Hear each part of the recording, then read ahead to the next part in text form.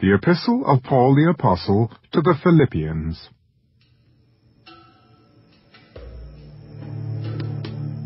Greetings from Paul and Timothy, bondservants of Jesus Christ, to all the saints in Christ Jesus who are in Philippi, with the bishops and deacons. Grace to you and peace from God our Father and the Lord Jesus Christ. I thank my God upon every remembrance of you, always in every prayer of mine making request for you all with joy, for your fellowship in the gospel from the first day until now, being confident of this very thing, that he who has begun a good work in you will complete it until the day of Jesus Christ, just as it is right for me to think this of you all, because I have you in my heart, inasmuch as both in my chains and in the defense and confirmation of the gospel, you all are partakers with me of grace. For God is my witness, how greatly I long for you all with the affection of Jesus Christ. And this I pray, that your love may abound still more and more in knowledge and all discernment, that you may approve the things that are excellent, that you may be sincere and without offense till the day of Christ, being filled with the fruits of righteousness, which are by Jesus Christ, to the glory and praise of God.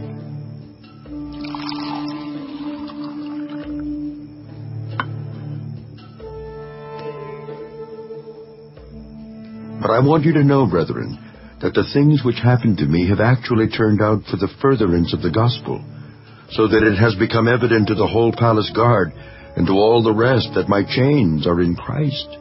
And most of the brethren in the Lord, having become confident by my chains, are much more bold to speak the word without fear. Some indeed preach Christ even from envy and strife, and some also from goodwill. The former preach Christ from selfish ambition, not sincerely, supposing to add affliction to my chains, but the latter out of love, knowing that I am appointed for the defense of the gospel. What then? Only that in every way, whether in pretense or in truth, Christ is preached, and in this I rejoice, yes, and will rejoice. For I know that this will turn out for my deliverance through your prayer and the supply of the Spirit of Jesus Christ, according to my earnest expectation and hope that in nothing I shall be ashamed, but with all boldness, as always, so now also Christ will be magnified in my body, whether by life or by death. For to me, to live is Christ, and to die is gain. But if I live on in the flesh, this will mean fruit from my labor. Yet what I shall choose, I cannot tell.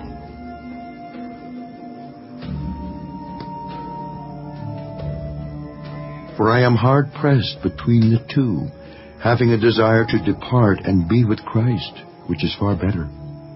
Nevertheless, to remain in the flesh is more needful for you. And being confident of this, I know that I shall remain and continue with you all for your progress and joy of faith, that your rejoicing for me may be more abundant in Jesus Christ by my coming to you again.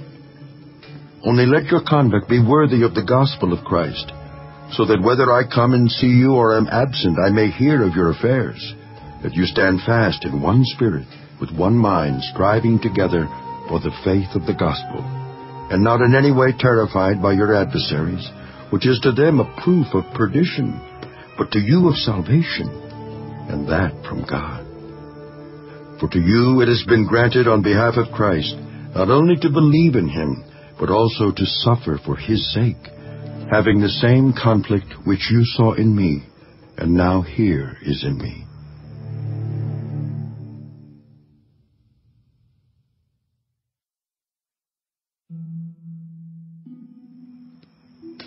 Therefore, if there is any consolation in Christ, if any comfort of love, if any fellowship of the Spirit, if any affection and mercy, fulfill my joy by being like-minded, having the same love, being of one accord, of one mind. Let nothing be done through selfish ambition or conceit, but in lowliness of mind let each esteem others better than himself. Let each of you look out not only for his own interests, but also for the interests of others. Let this mind be in you, which was also in Christ Jesus, who being in the form of God did not consider it robbery to be equal with God, but made himself of no reputation, taking the form of a bondservant, and coming in the likeness of men.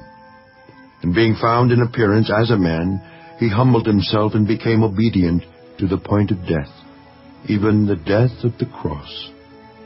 Therefore God also has highly exalted him, and given him the name which is above every name, that at the name of Jesus every knee should bow, of those in heaven, and of those on earth, and of those under the earth, and that every tongue should confess that Jesus Christ is Lord, to the glory of God the Father.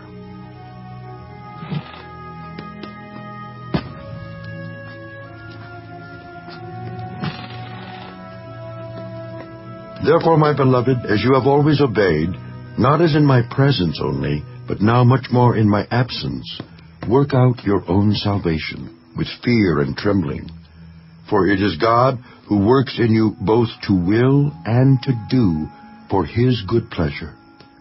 Do all things without complaining and disputing, that you may become blameless and harmless, children of God without fault in the midst of a crooked and perverse generation, among whom you shine as lights in the world, holding fast the word of life, so that I may rejoice in the day of Christ, that I have not run in vain or labored in vain.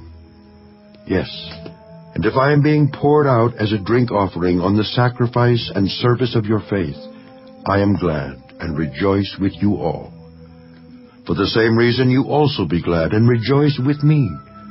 But I trust in the Lord Jesus to send Timothy to you shortly, that I also may be encouraged when I know your state. For I have no one like-minded who will sincerely care for your state. For all seek their own, not the things which are of Christ Jesus. But you know his proven character, that as a son with his father he served with me in the gospel. Therefore I hope to send him at once, as soon as I see how it goes with me. But I trust in the Lord that I myself shall also come shortly. Yet I consider it necessary to send to you Epaphroditus, my brother, fellow worker, and fellow soldier, but your messenger and the one who ministered to my need, since he was longing for you all, and was distressed because you had heard that he was sick. For indeed he was sick almost unto death. But God had mercy on him, and not only on him, but on me also, lest I should have sorrow upon sorrow. Therefore I sent him the more eagerly, that when you see him again you may rejoice, and I may be less sorrowful.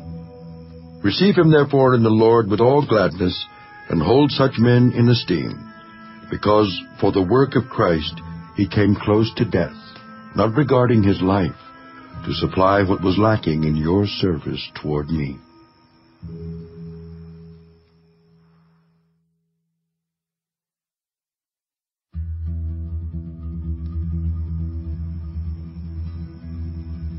Finally, my brethren, rejoice in the Lord. For me to write the same things to you is not tedious, but for you it is safe.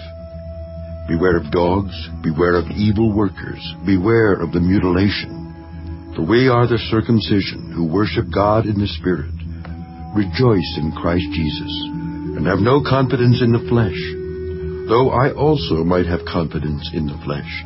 If anyone else thinks he may have confidence in the flesh, I more so. Circumcised the 8th day, of the stock of Israel, of the tribe of Benjamin, a Hebrew of the Hebrews, concerning the law, a Pharisee, concerning zeal, persecuting the church, concerning the righteousness which is in the law, blameless. But what things were gained to me, these I have counted loss for Christ.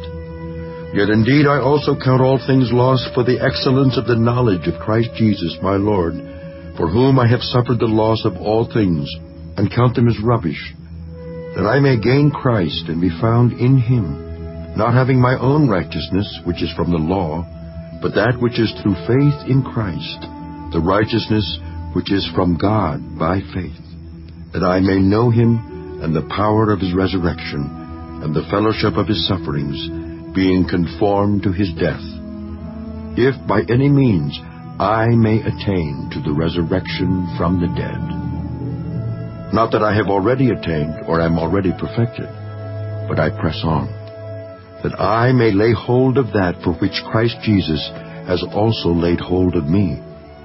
Brethren, I do not count myself to have apprehended, but one thing I do, forgetting those things which are behind and reaching forward to those things which are ahead, I press toward the goal for the prize of the upward call of God in Christ Jesus. Therefore let us, as many as are mature, have this mind. And if in anything you think otherwise, God will reveal even this to you.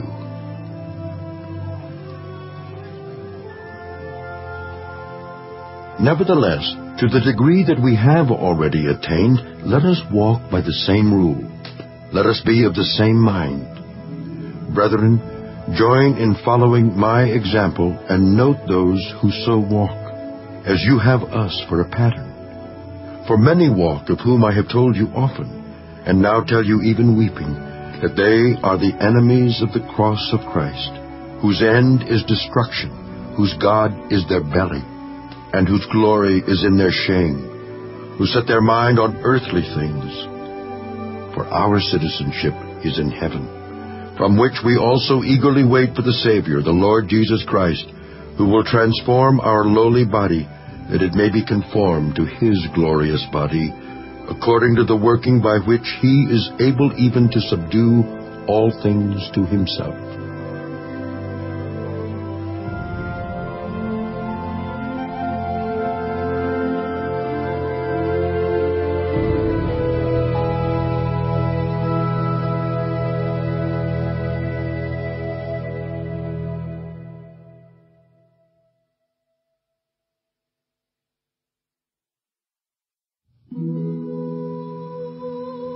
Therefore, my beloved and longed-for brethren, my joy and crown, so stand fast in the Lord, beloved. I implore Euodia and I implore Syntyche to be of the same mind in the Lord. And I urge you also, true companion, help these women who labored with me in the gospel, with Clement also and the rest of my fellow workers, whose names are in the book of life. Rejoice in the Lord always.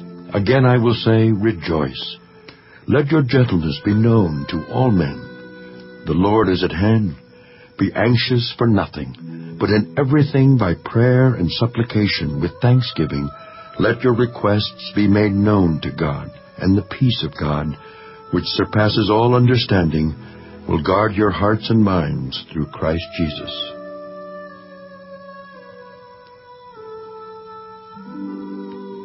Finally, brethren, whatever things are true, whatever things are noble, whatever things are just, whatever things are pure, whatever things are lovely, whatever things are of good report, if there is any virtue, and if there is anything praiseworthy, meditate on these things.